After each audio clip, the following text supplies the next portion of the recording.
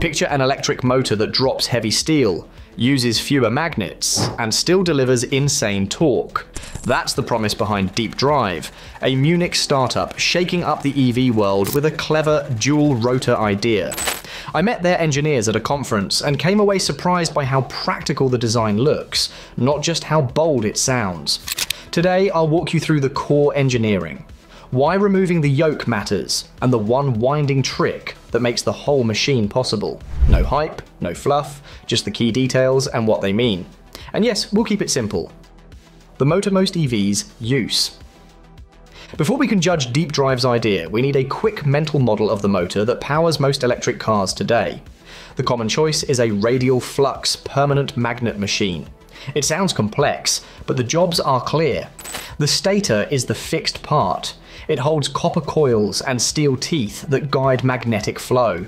The rotor is the spinning part. It carries permanent magnets. When three-phase alternating current flows through the stator coils, each phase takes turns rising and falling.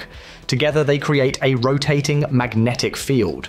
That moving field pulls on the rotor magnets, so the rotor follows the field and keeps spinning. The shaft turns, and the car moves. It is called radial flux because most of the magnetic force crosses the air gap in a radial direction, outward and inward like spokes on a wheel. The magnetic loop leaves one pole, travels through steel, crosses the air gap, and returns through another steel path.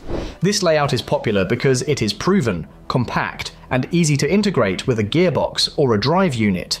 But it also has trade-offs. To get more torque, you often add more active surface area, more copper, or more current. That can mean more heat, more weight, and more cost. So every new design is trying to squeeze more work out of each gram of material. 2 rotors, 1 job. Deep Drive keeps the same basic ingredients, magnets and copper, but it changes the layout in a way that affects everything else. Instead of 1 rotor around 1 stator, it uses 2 rotors with a stator in the middle. There is an inner rotor and an outer rotor. The 2 rotors are mechanically linked, so they spin together as one unit. Picture 2 slices of bread moving in sync, with the stator sandwiched between them. Dual rotor machines are not new. You may have seen dual rotor concepts from companies like YASA, but those are often axial flux designs, where the magnetic field travels along the axis, like 2 plates facing each other. Axial flux can deliver high torque in a thin shape, yet it can be tougher to build in very high volumes. You are working with wide discs, tight gaps, and big forces that try to bend and warp parts. Deep Drive's twist is to use a dual rotor approach, while staying closer to a radial flux form. In plain terms, the motor still looks like a cylinder, but the active air gap area effectively doubles because you now have 2 rotor-to-stator interfaces. More surface area means you can create more torque for a given size, or you can hit the same torque with less copper and less current. Either way, you get room to improve efficiency and reduce heat. This is where the design starts to matter, because once you change the magnetic geometry, you can also rethink the supporting parts that used to be required in a single rotor motor. Why remove the yoke? In a standard automotive motor, you will almost always find a yoke, a thick steel ring wrapped around the stator. It does 3 big jobs. First, it is a backbone. It holds the stator teeth and windings together, and keeps the whole assembly stiff when the motor is under load. Second, it helps complete the magnetic circuit. Steel is a much better path for magnetic flux than air, so the yoke guides the field and links one pole to the next through a low-resistance route. Third, it helps with cooling.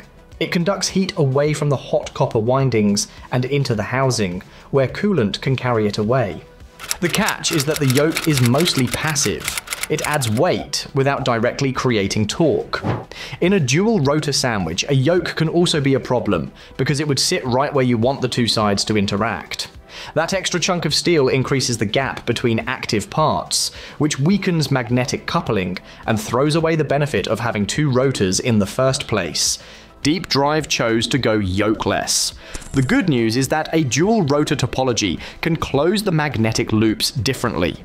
The north pole on one rotor can link directly to a south pole on the other rotor, so the field travels across the stator region and returns through the opposite rotor. In simple terms, the two rotors help complete each other's loop, which reduces the need for a big outer return path. But the yoke was also doing the boring, vital work, keeping everything rigid and moving heat out of the coils. Remove it, and you must replace those functions somehow. That is the engineering puzzle Deep Drive had to solve, and the answer lives inside the stator windings. The winding trick that changes everything. Right before the team explained their core trick, the conversation took a quick detour. 8 sleep makes the pod 5, a smart cover that heats or cools your bed, even each side separately, from about 55 degrees Fahrenheit to 110 degrees Fahrenheit. Sensors track your sleep and breathing without a wearable. Now back to the motor. When I spoke with co-founder and chief engineer Alexander Rosen, he was very direct. The winding is the heart of the machine. In a yokeless dual rotor setup, the magnets on the inner and outer rotors create forces that try to twist and distort the stator conductors. In a normal motor, the yoke and steel stack help hold everything rigid. Here, that big steel ring is gone, so the copper itself must help carry the load. Deep Drive solves this by moving away from soft wire windings and using rigid conductor bars. Those bars are arranged in a patented cross-winding pattern that forms a truss-like structure. Think of a bridge truss, cross members that resist twisting. This geometry makes the winding torsion stiff, so it can keep its shape even when magnetic forces try to warp it. The clever part is that the winding now does double duty. It transfers torque reaction out of the active part of the machine and into the housing, helping to stabilize the stator. And because the bars are thick and continuous, they also act as a heat highway. Heat generated in the copper can flow along the bars into the end shields and housing, where coolant can remove it. One design choice solves the structural problem and the cooling problem at the same time.